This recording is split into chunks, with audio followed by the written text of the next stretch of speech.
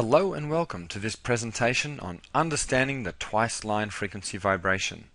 Hi, my name is Jason Tranter. I'm the Managing Director and Founder of Mobius Institute. In this presentation we're going to talk about magnets, magnetism, solenoids, and where the twice-line frequency vibration comes from.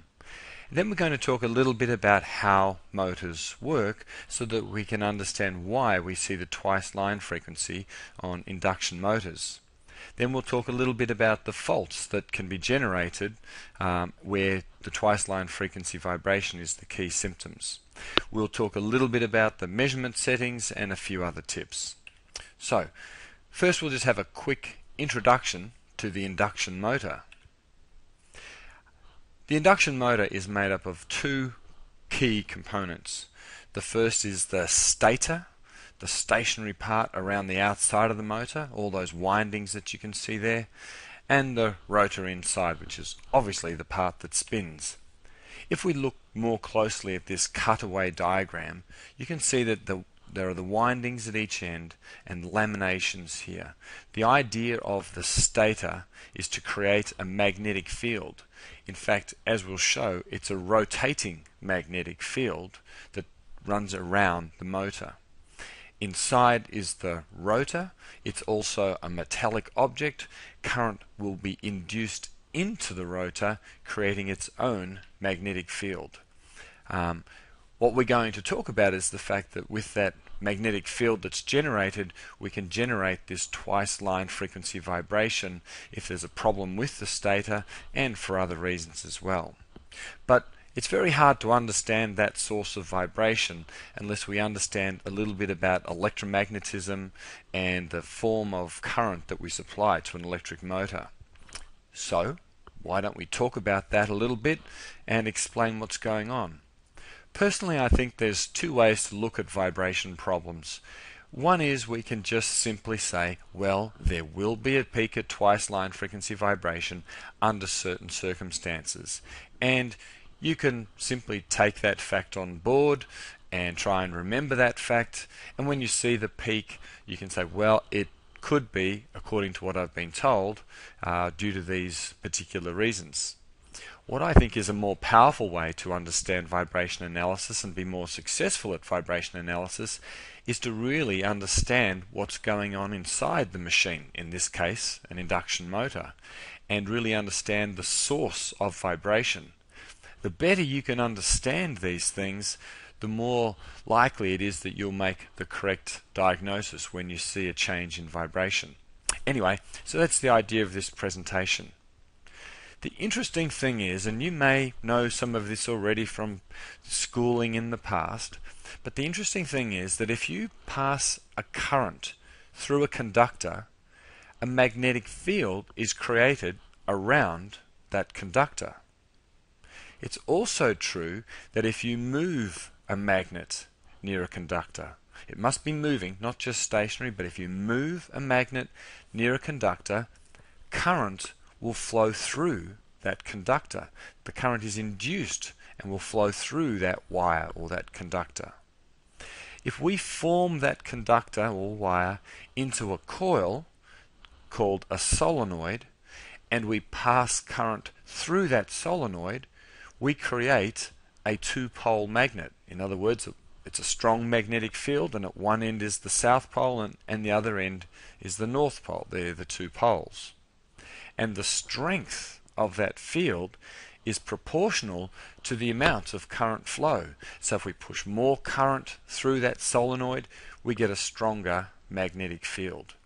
Now there are a number of facts, a little bit hard to absorb all at once. I wanted to just say those things to introduce you to these various concepts, and now I'm going to explain them in much more detail. We've created this little simulator here just to show that if this was a conductor, so this is my piece of wire, and what I can do with this little dial down here is if I turn it in one direction, I can make the current flow in a certain direction. And as you can see, we create a magnetic field around it. That's what this blue circle indicates. These blue lines are called lines of flux. It just gives you an indication that there's a stronger magnetic field as I push more current through, and a weaker magnetic field if there's less current. But the interesting thing is, if I put current in the opposite direction, so you see in this direction, we've got the arrow pointing as such. If I rotate this around and point it in the other direction, we get the arrow pointing in the other direction. But it creates the same strength of magnetic field.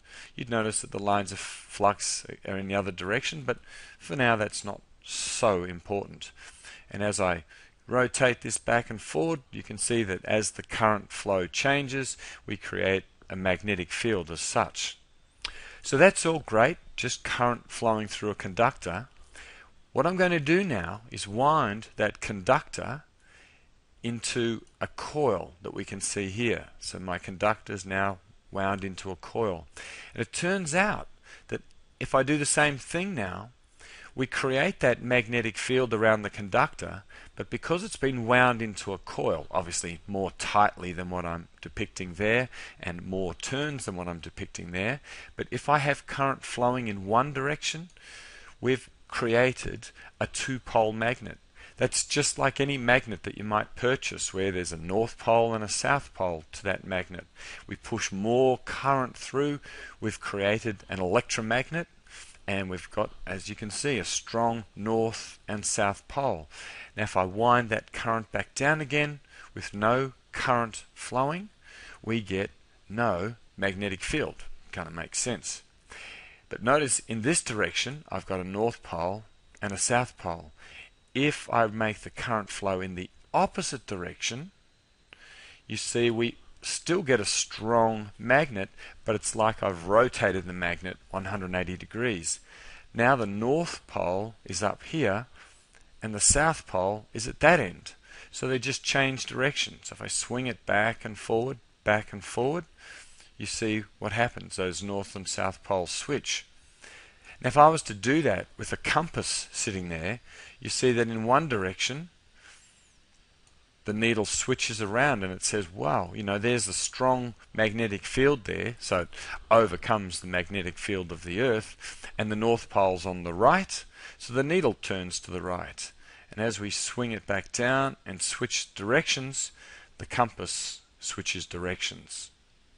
Now, as you're probably also aware, objects like metal iron objects are attracted to magnets. So if you take iron shavings, for example, and put them on a magnet, it's attracted to it. And in fact, for example, if you put a magnet down, put a piece of paper over the top and sprinkle those iron filings over the top, not only are they attracted, but you actually see them follow the lines of flux, those same sorts of patterns that we're showing there. But what I'm going to do now is place here this little base with a spring, and we've got an iron ball on the end of that spring. So when there is no current and no magnetic field, the spring is sort of relaxed and the iron ball's just sitting there. But now what I'm going to do is turn the current in one direction. Now it creates a strong magnet, and you see the iron ball is drawn closer and closer to the magnet. The spring's trying to pull it back, but it's such a strong magnetic field now that that ball is being pulled towards it. If we swing it back down and go in the opposite direction, what do you think is going to happen? Is it going to be pushed away from the coil or attracted to the coil? Well, it's not a magnet itself, so it doesn't matter to it which way the magnetic field is oriented. It's going to be pulled towards the coil when that magnetic field is at its strongest. So I push it one way, it moves towards it, push it the other way. And in fact, what I'm showing here on these little graphs is the amount of current flow and the strain in that spring.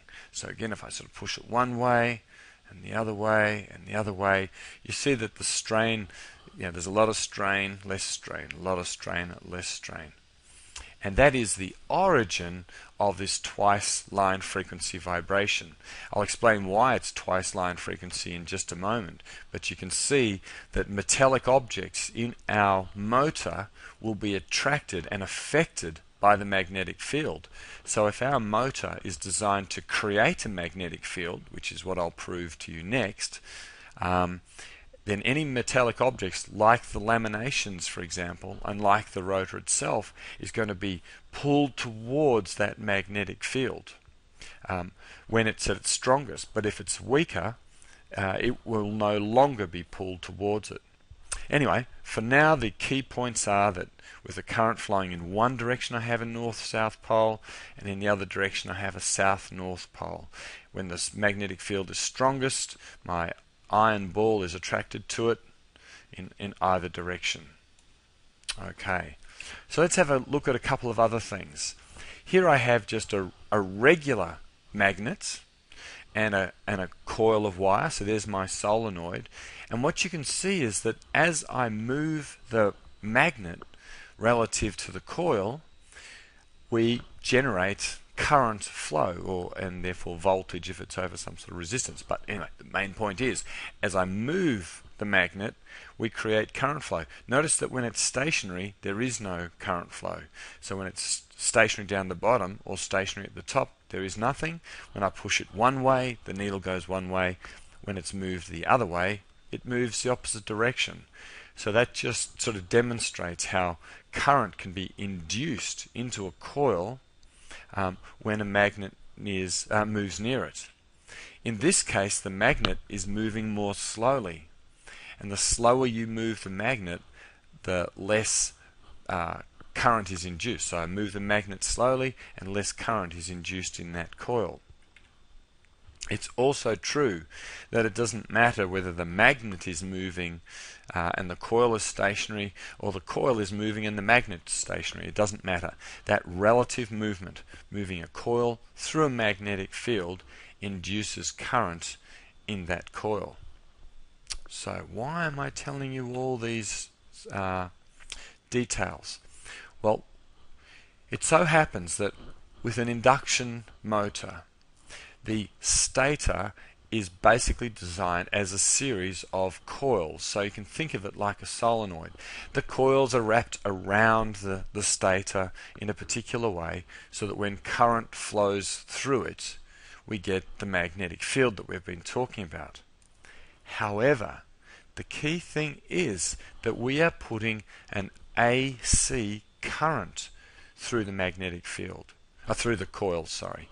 So the power that you supply to it isn't DC power, it just isn't a constant voltage. It looks something like this. So what I'm going to do now is switch my current supply there to automatic, give it a bit of amplitude, and you can see that the needle is moving back and forward all by itself. And this is what we're putting, this is the current that we're putting through it. Notice it's just swings high, swings low, swings high, swings low. That is what the current looks like that's being put through the coil of the stator. In the United States and probably some other places, that current is 60 hertz.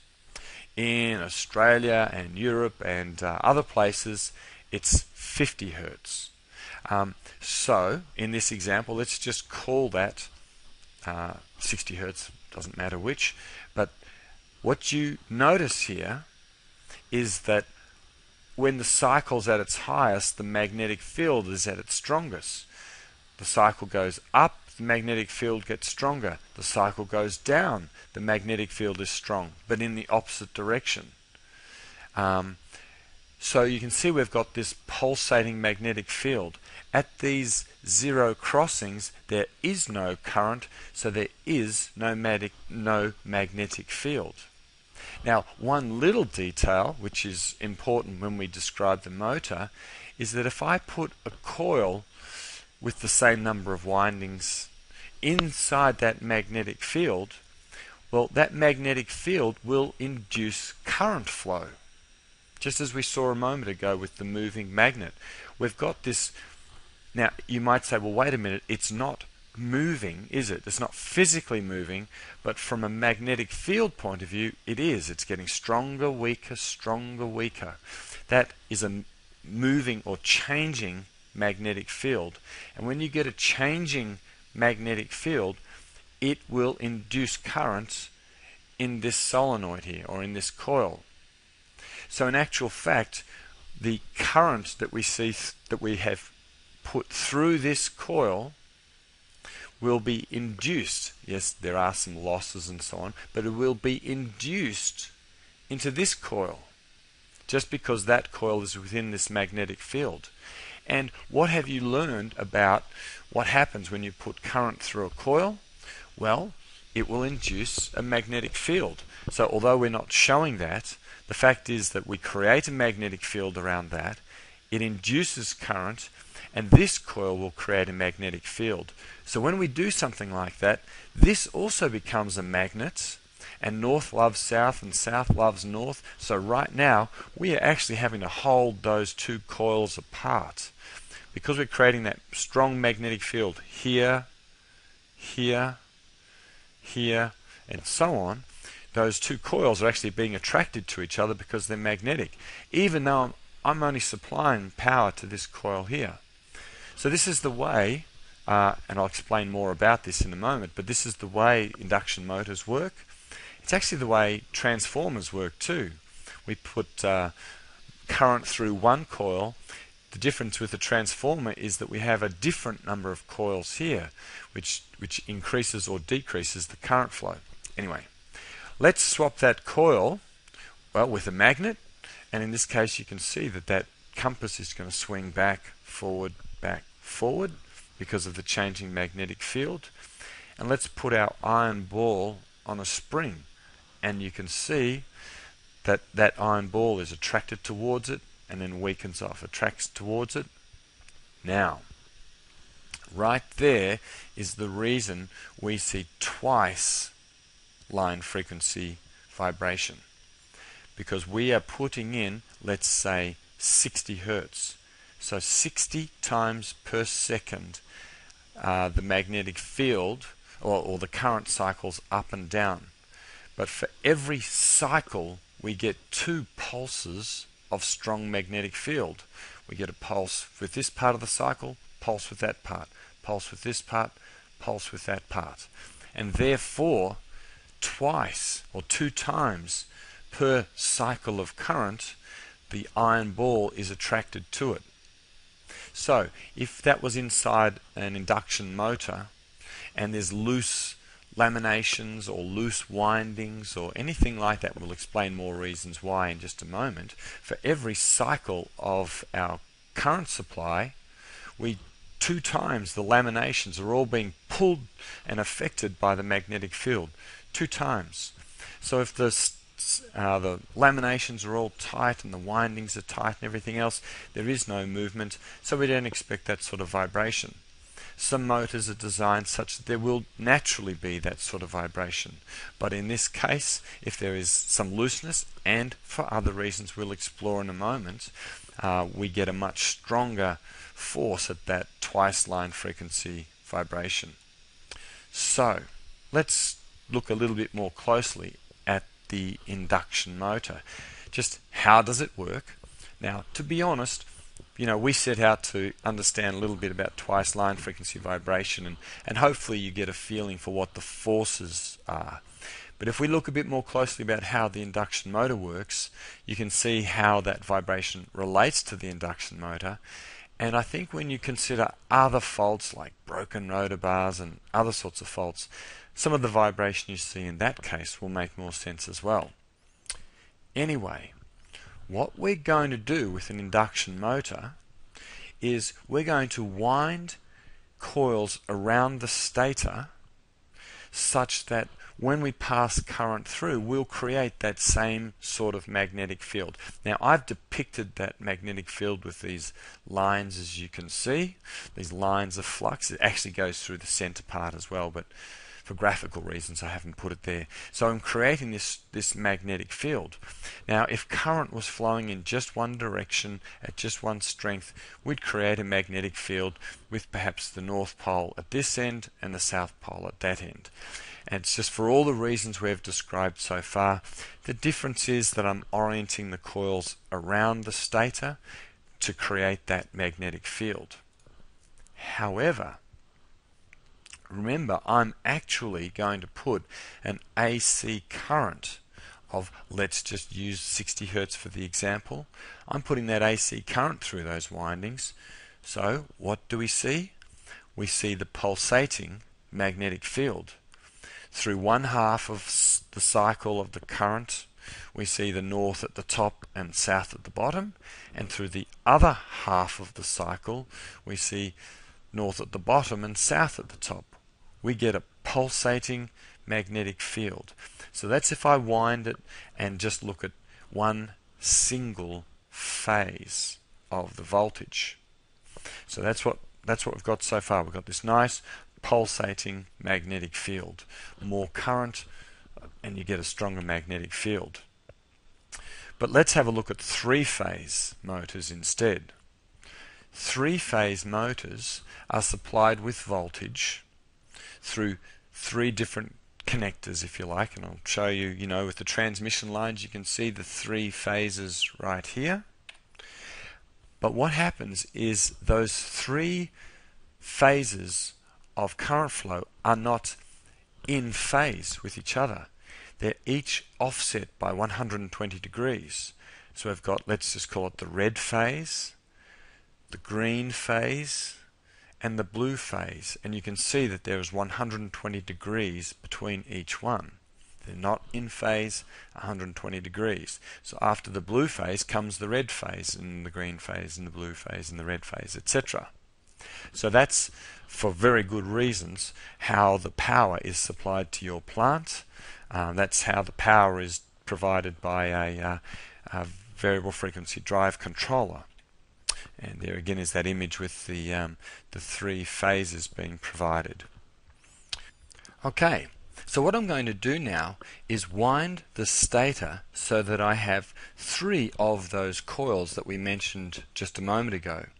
I'm going to have my first phase, and we'll call it the red phase, and I'm going to wind the stator such that this phase is oriented as shown. So we get the north and south pole in this vertical orientation, let's say, and with the current that I supply to that, we get the north and south, and then the south and north, as you can see it pulsating back and forward, just as we saw a moment ago.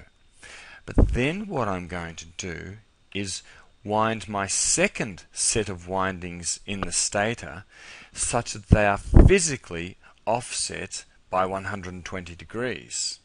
So my pulsating magnetic field is offset from the first pulsating magnetic field by 120 degrees. And just as before, though, we're going to get this pulsation between a north and south pole and a south and north pole. But remember, in addition to having a physical offset of the windings, I'm supplying it with a voltage that from a timing point of view is offset by 120 degrees as well. So the timing of this pulsating magnetic field is slightly different to the first magnetic field. And then we're going to do it with the blue phase, as I've got it. Physically offset by 120 degrees again, but because it's wound and it's got an AC current surging through those windings, we'll still get our pulsating magnetic field, north-south, south-north, and so on. But what would happen if I supply my three-phase voltage to the three windings with the timing difference between each of the phase and the physical offset between each set of windings? What we get then is a difference in timing between each of those magnetic fields. And if you watch, for example, just the North Pole, it appears to move around the motor just because the strength of it changes. And in fact, as you can see, that as one magnetic field is weakening, the other one is strengthening.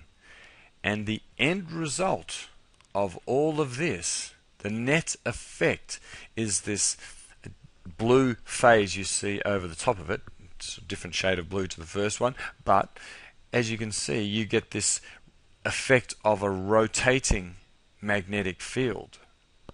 And so if we just focus on that alone, this is what the magnetic field looks like with our induction motors. Now, actually, synchronous motors work in a similar way, but we'll just focus on induction motors for a moment. So rather than, even though those magnetic fields are there in the, the red phase, the green phase, and the blue phase as I have it, when you look at an induction motor from now on, and when you think about all the different fault conditions and how the vibration is going to change, what you can consider is that you have a rotating magnetic field. It's just as if the stator actually isn't stationary, it's rotating at the synchronous speed. I'll explain that part in just a moment. We're going to have a magnetic field that's spinning round and round the stator. Yep, a nice rotating magnetic field.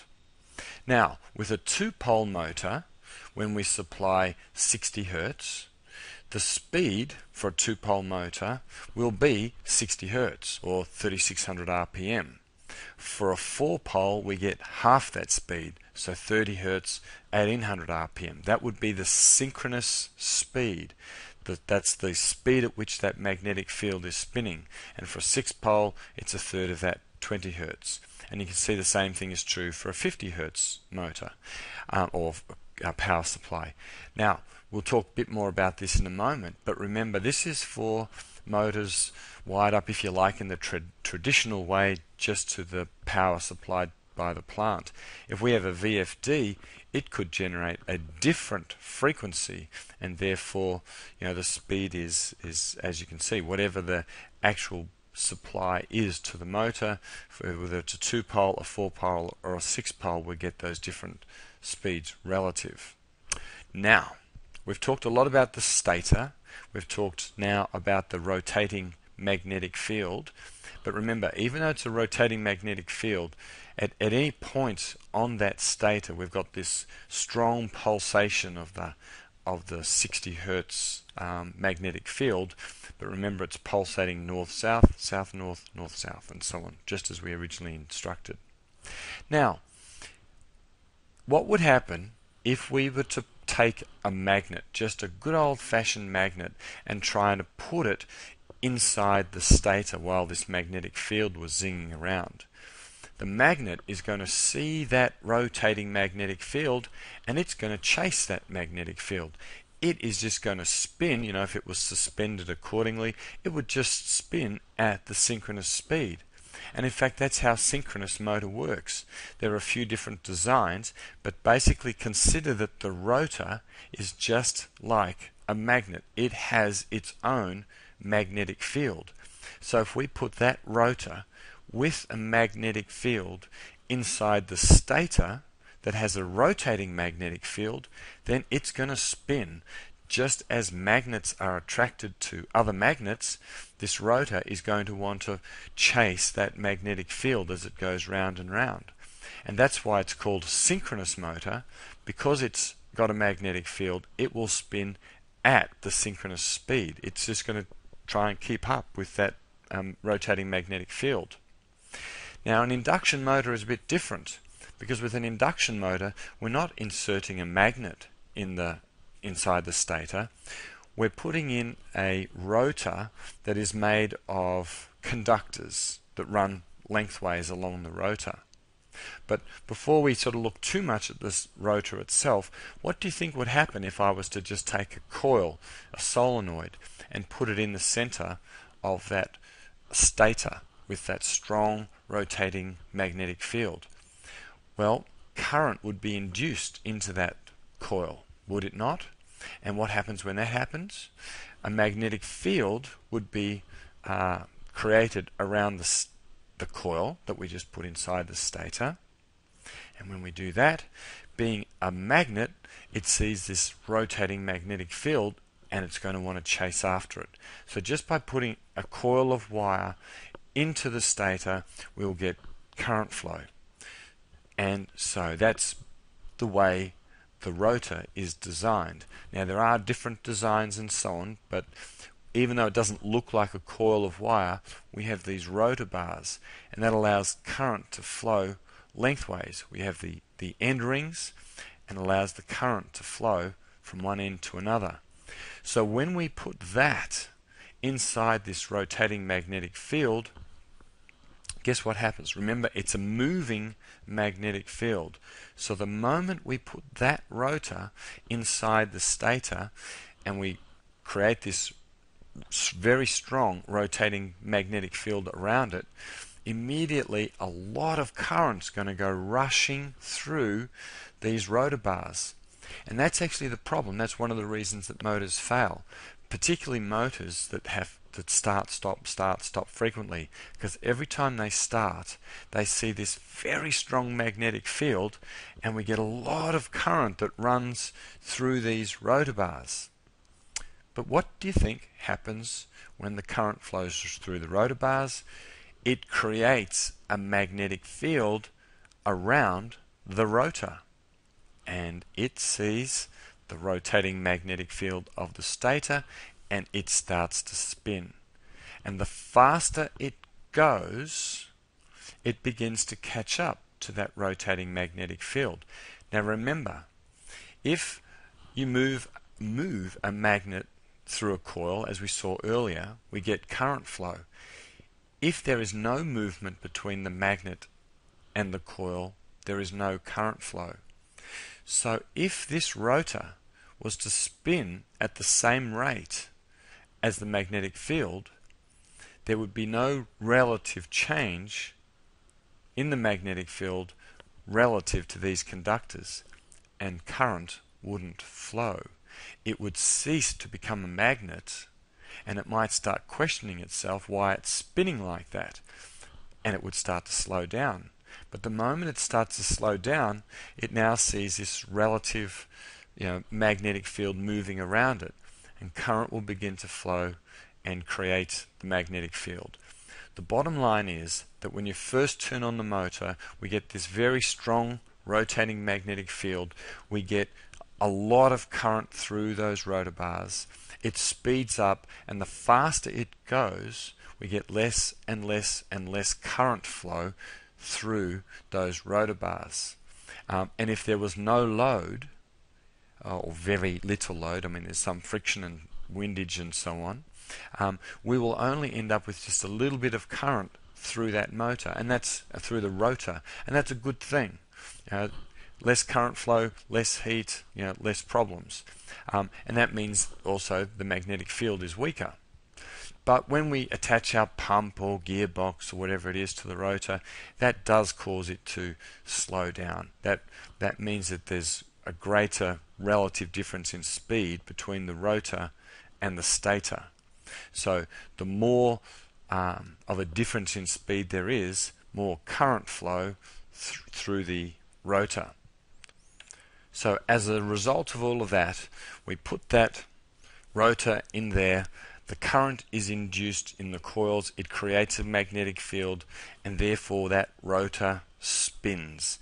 We get those initial high current flow, a strong magnetic field chases the rotating magnetic field, and away it goes. And of course, therefore, we have a motor. We've got a spinning rotor, which of course we can put to good use.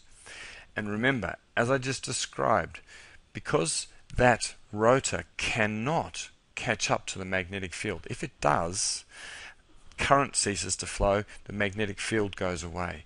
So there's always a difference in speed between the rotor and that rotating magnetic field. And the difference in speed is called the slip frequency. If you put more load on the rotor, the difference in speed becomes greater. And in fact, if you look closely at this larger version of the magnetic field, of the animation, look really closely at those lines, you see that the magnetic field is actually rotating faster than the rotor. Now, I'm exaggerating this for the sake of the animation so that you can see what's going on, but you can see that that blue magnetic field, I'll just get it started again, the blue magnetic field and the brown magnetic field that's generated as a result are turning faster than the rotor is. And as I described, that difference is called the slip frequency. That's why induction motors don't turn at exactly 1800 RPM or 1500 RPM and so on. It always turns a little slower.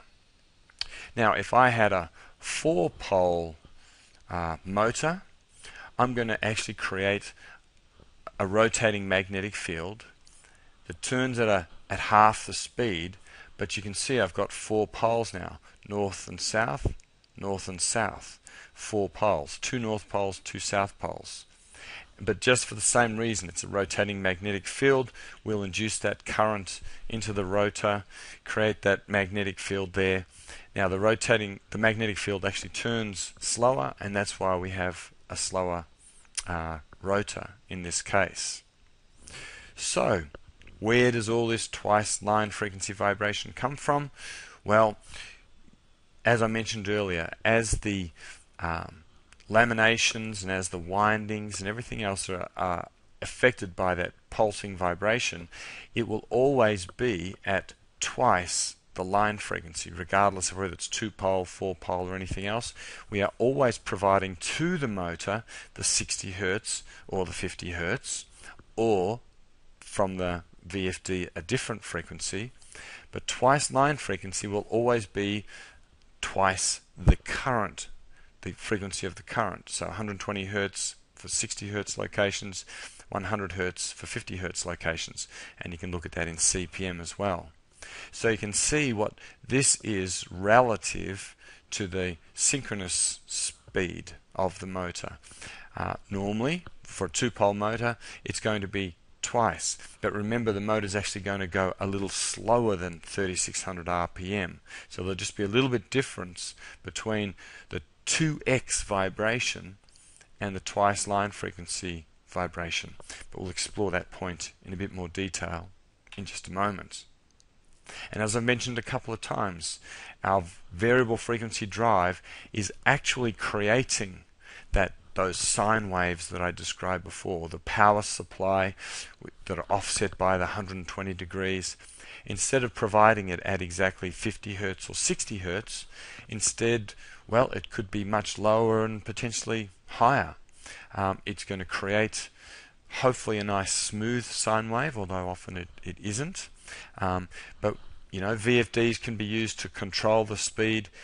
It can also be used for a soft start, so to speak. So rather than starting it and providing that 50 Hertz or 60 Hertz, creating those really strong currents through the rotor, instead we started at a lower frequency, so we don't have such a fast rotating magnetic field.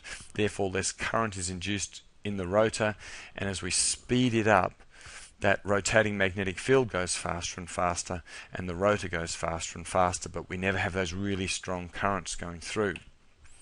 Okay, so as I just mentioned a moment ago, we will have our 1x peak of vibration, which actually you can't see on this particular graph because it's very small compared to the twice line frequency vibration. But for a 2-pole motor, the 2x vibration, twice turning speed, will be just a little less than our twice line frequency vibration.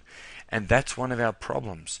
If we don't have sufficient resolution to be able to see the difference between the peak at twice running speed and the peak at twice line frequency, we could easily look at a graph like this and think, oh my goodness, we have a high 2x peak.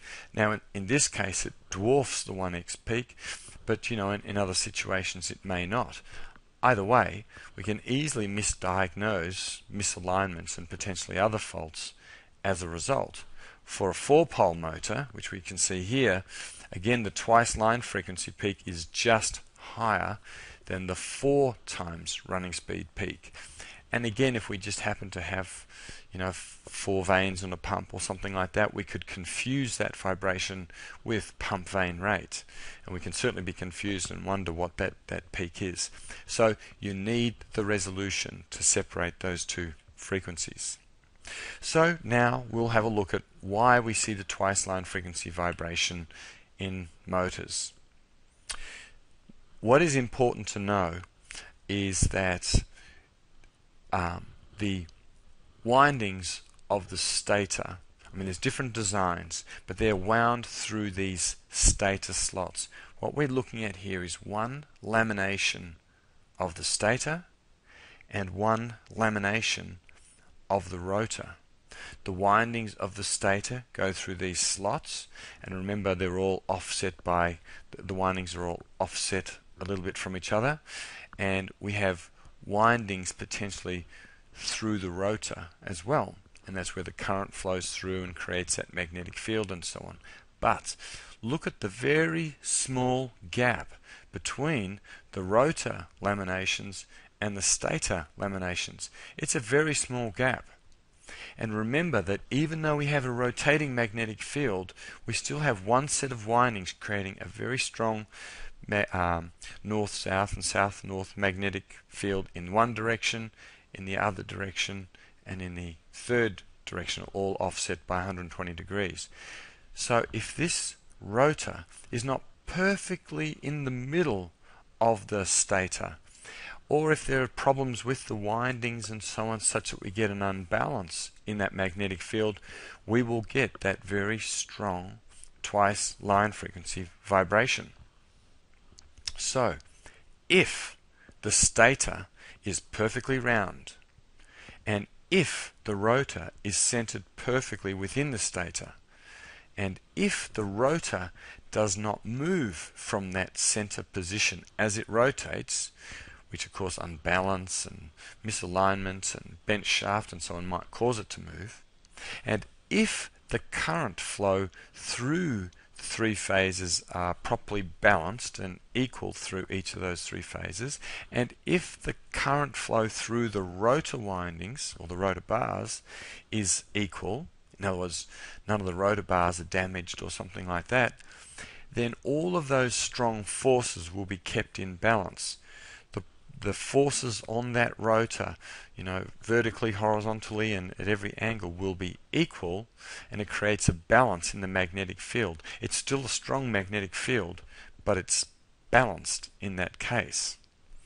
But of course, that may not be true. The gap between the rotor and stator may not be uniform for a variety of reasons.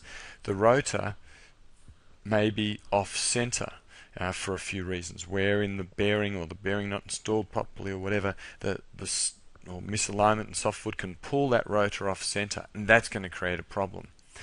The rotor may move within the stator because it's bent, because of misalignment and other reasons. The stator may not be perfectly round. It may be eccentric. For example, because of soft foot, we've tightened down on one of those bolts so much that it's distorted the stator.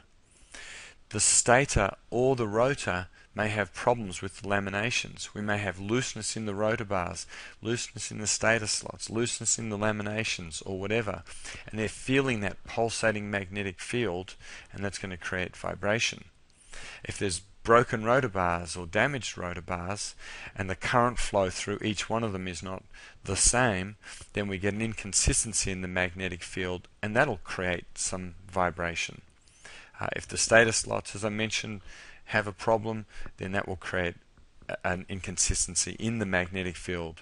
And of course, if we're only feeding two phases to the motor, or you can imagine that's going to cause all kinds of problems. We'd only have we'd have a rotating magnetic field, but we've only got two parts of it. Anyway, it creates problems. We'd see that. So just quickly, looking at the potential lamination problem, and any loose parts in there are just going to vibrate back and forward, vibrate if there's any looseness. And of course those windings, they've got lacquer cover and so on, but if the vibration happens to wear through that and we start to get shorts or something like that, well, that current flow, next thing we know, we might have a fire or something like that. So that's one reason why we need to test the strength of the insulation. And so if we've got that kind of looseness in the laminations or in the windings and so on, we expect to see that twice line frequency vibration grow. Having a peak there may be normal for a particular motor. If it's high, even though it may be normal, you have to wonder if it's causing any damage. But certainly if you see that peak going up, then you have to question, okay, why why is that vibration getting worse? Is it sort of loosening somehow, or are the windings able to move more and more? Any shorts in the lamination and any warping can also cause that vibration to increase, and we can see this pole pass frequency, which I'll mention a little bit more about in just a moment. So when we look at the interaction between the stator and the rotor, the big issue is with static eccentricity of the stator. So I'll show you an image of that in a moment, but certainly if that air gap is not even all the way around the circumference, in other words, if the rotor is closer to the stator at a particular location, then we can get this twice line frequency vibration, and that is commonly caused through incorrect shimming and soft foot. So we've tightened down on one of the bolts, it's moved the rotor relative to the stator, or it's deformed the stator. Either way, the air gap is not even. A little bit hard to see in that animation, and here it's very much exaggerated. We've sort of like squeezed down on top of the motor just to really emphasize the point, and you can see that it's much closer here and here, and therefore that pulsating magnetic field is it's out of balance now. The magnetic field's out of balance. It's much stronger here than it is here, and that's going to really create that twice line frequency vibration. If the stator was if the rotor was pulled off center, then it's only going to be closer at one point. And from a vibration point of view, the vibration will be quite directional. In other words, if we had our vibration sensor here and it happened to be distorted this way, that 120 Hertz peak wouldn't be as strong as if we moved the sensor up here in this example. Of course, we don't know where that point is going to be necessarily, but if you see an increase in vibration, it's worthwhile just moving your sensor around the outside of the motor and just seeing how the vibration changes. At this low frequency, we don't need attachment pads or anything like that. Just stick it up on top of the fins, that's fine. You'll see if that peak changes, and you might find 1 point or 2 points where it's much stronger. So in this case, you can imagine that if I had my sensor actually closer to this point, that 120 Hertz or twice line frequency vibration is going to be much stronger here than it will at any other point, and it'll be weaker up here. So this is static eccentricity. Now, that is really one of the main reasons you'll see that strong 120 Hertz vibration, and it's often caused from soft foot, as I mentioned. Now, I won't talk too much about this. This is really something we could talk about for a long time, trying to explain these little sidebands and so on. But if we had rotor eccentricity, in this case the rotor is not offset, it's moving around so that the air gap is smaller at a location, but that smaller air gap is moving around the rotor. You'll see an animation in a moment. It does a better job than I do at describing what's going on. But in that case, we get this modulation because that point, let's see the animation. So what we have here is where it's red, it is closer to the stator because it's out of balance, because it's bent or whatever. And it may be that way because we have a problem with the rotor. It heats up and it bends. But either way, as you can imagine, as this point here goes in and out of those 3 or 6 parts of the magnetic field, for the different poles, the north-south pole and so on, as that moves around, it's moving in and out, and anytime you have vibration, it rises and falls, you get modulation. And that's what these pole pass sidebands are. The pole pass sidebands will be around this sort of 2x and twice line frequency peaks, and around the 1x peak. What is the pole pass frequency? There's another animation that shows it as well. The pole pass frequency is equal to the slip frequency, which is the difference between the synchronous speed and the actual turning speed. It's a slip frequency, which is going to be a small number, small or low frequency, multiplied by the number of poles. So it's going to be a small number. And therefore those sidebands are quite close to the 1x and the 2x peaks. And again, if you do not have enough resolution, you will not see them. You may notice that at the base of the 1x and 2x peak there's sort of like a lump, if I can put it that way. But as the if you use a higher resolution spectrum, you will see those individual peaks, and it's a good idea to look in the log spectrum. They'll be much easier to see there in the log than they will in the linear. But either way, we're looking for that fault, that source of vibration, and we're looking for the 2x vibration to go up. Okay, a couple of extra points to consider. Sometimes when we go out to the motor, particularly with a two-pole motor, we might hear a beating sound. This surging of the vibration, and you might wonder, oh, what's going on there? Well, what you can have is an interaction between the twice running speed or twice turning speed vibration and the twice line frequency vibration. Because they're close together, they can interact. Now, imagine that the red waveform, I'll zoom in just a moment, but the red waveform is the frequency of the twice line frequency, the twice turning speed vibration. The blue waveform here is the twice line frequency vibration. And what happens is they go in and out of phase with each other, and therefore they add together at one point.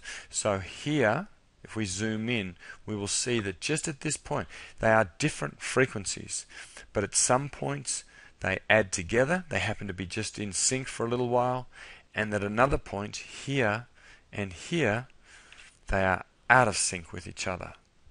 Now the point of this presentation is not to explain beating per se, but if those amplitudes were the same of the two signals, we would literally get a surge which would be twice the amplitude, and at the opposite part there would be no vibration. They would completely cancel each other out. But if they're different vibration amplitudes, then they don't completely cancel each other out. The point is, what you will hear is this vibration, this source of vibration, which rises and falls, rises and falls, rises and falls, and you can hear that beating. And it can happen if there's some 2x vibration and some twice line frequency vibration. Now, one other thing to consider when you're looking at these sorts of electrically and magnetically related sources of vibration is that if you cut the power to the motor, those sources of vibration will disappear instantly because you no longer have a magnetic field. These aren't mechanical effects. There's no rubbing. We're not talking about unbalance or something like that. So if we watched a live spectrum from the motor and cut the power, we would see the twice line frequency vibration just drop away immediately, and we'd see those pole pass sidebands just drop away immediately. So that concludes our presentation. I hope you see that twice line frequency vibration is common, but it doesn't necessarily mean there's a problem. When it increases in amplitude, you have to think about what the cause should be. You might look at how quickly it's changed. Has it been a step change or a gradual change? And think about what might have caused that change. But it could be looseness in the lamination and windings. It might be looseness in the rotor bars, or stator eccentricity, and so on, as I've described. Make sure you've got a nice high resolution spectrum so that you can separate twice running speed vibration from twice line frequency vibration, and so that you can see those pole pass sidebands. There are other motor faults that can occur, won't necessarily push up the twice line frequency vibration, but certainly having an understanding of how the motors work and those magnetic fields can really help you to understand the sources of vibration and the sources of sidebands. It's definitely also worth looking at the current itself. By putting a current clamp around one of the phases, or each phase one after another, and looking at that signal in your vibration analyzer, you can also get a good idea of what's going on. If that current is affected as it goes through the stator, and it's affected by the movement of the rotor and any damage to the rotor bars and so on, the current will change, and you will see that by using the current clamp. Anyway, that does conclude this presentation. I hope you now have a much better feel for where that vibration comes from and basically how your induction motors work. Thanks very much for taking the time to view this presentation.